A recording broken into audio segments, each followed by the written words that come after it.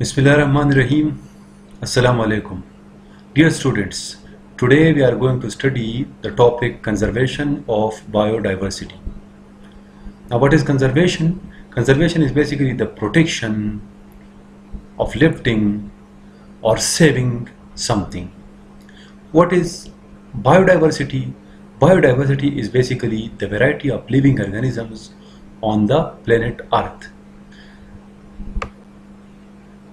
So, conservation of biodiversity is basically the protection, uplifting and scientific management of biodiversity in order to fulfill the needs for the present generation as well as for future generations. So, conservation of biodiversity is basically the protection, uplifting and scientific management of the biodiversity, means the living organisms which are found on the planet Earth. And for what purpose? To fulfill the needs of the present generation as well as the needs of the future generation. It is the use of living organisms in a sensible way. Sensible way means the use of living resources and living organisms in a wise manner, in a planned manner, in a regulate manner, not to overexploit them, so as to utilize them in a wise manner in the current era, as well as to protect them for the future generation. Now we are going to the important points, important teaching points. We are going to study here teaching points. As a result of human activities, the biodiversity of many areas and the earth as a whole is continuously decreasing. Now, due to human activities, the variety of living organisms which are found on the planet Earth is continuously decreasing. Now, what are those human activities? Those human activities are basically, you can say, deforestation, industrialization, similarly over exploitation of the natural resources of the living organisms. These all are human activities which continuously affecting the biodiversity. As a result, the biodiversity is continuously decreasing day by day. Now we are going to study three categories of species. The first one, that is the extinct species. What are the extinct species? Those species of living organisms which no longer live anywhere on the planet Earth. It means that they disappeared from the planet Earth. And why they disappeared from the planet Earth? Because of the environmental conditions of the past as well as the human activities which resulted in their disappearance. So those species which are currently not found on the planet Earth and they disappeared from the planet Earth, those species are called extinct species. For example, dinosaurs, Cooksonia. Dinosaur is the animal which disappeared from the planet Earth because of the environmental conditions. And another one, that is the Cooksonia plant. This is another example. This plant is no longer found anywhere in the world.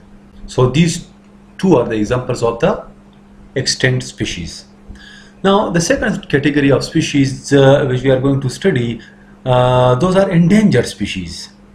Endangered species are those species which are in danger of extinction.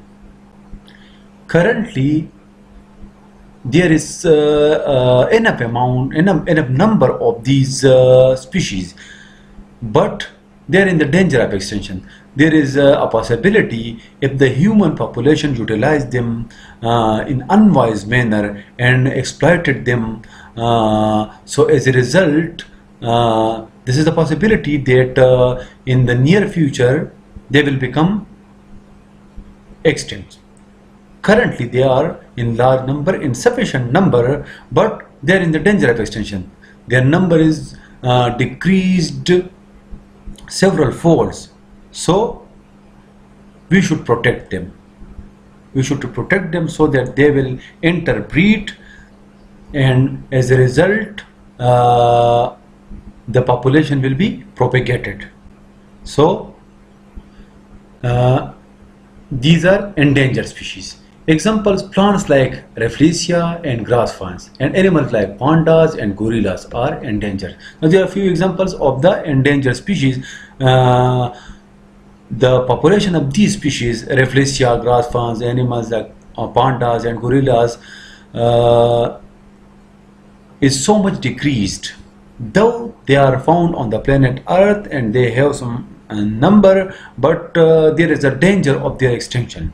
So we have to protect them through wild parks, through protected areas, through ban on hunting, etc., etc. So in this way these species will continue to grow and they will interbreed, and as a result their population will be conserved. Now the threatened species. The third category of species we are going to study are threatened species, are those species which are likely to become endangered in the near future.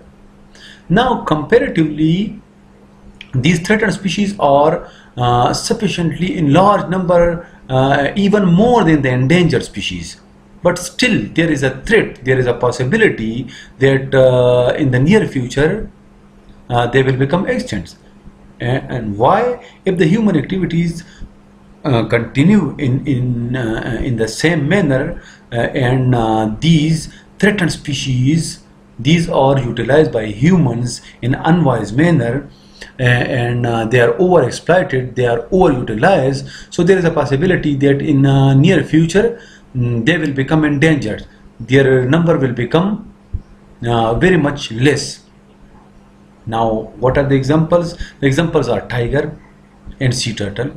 Now these are the examples, these are the threatened species.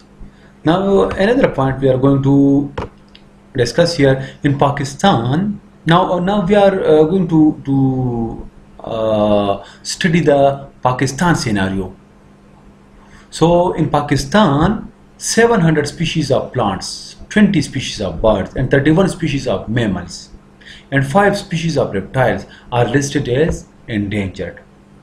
Now this is the survey of Pakistan, that 700 species of plants are currently endangered in Pakistan. Their number is so much decreased that they are in the danger of extinction. Similarly, 20 species of birds, 31 species of mammals, and 5 species of reptiles. These are endangered species. For example, plants like chalgoza and sannobar, and animals like Capra falconeri markhor. This is a local term. Markhor is the local term used for Capra falconeri, and Capra falconeri is the biological name of this species, markhor. So these become endangered in Pakistan.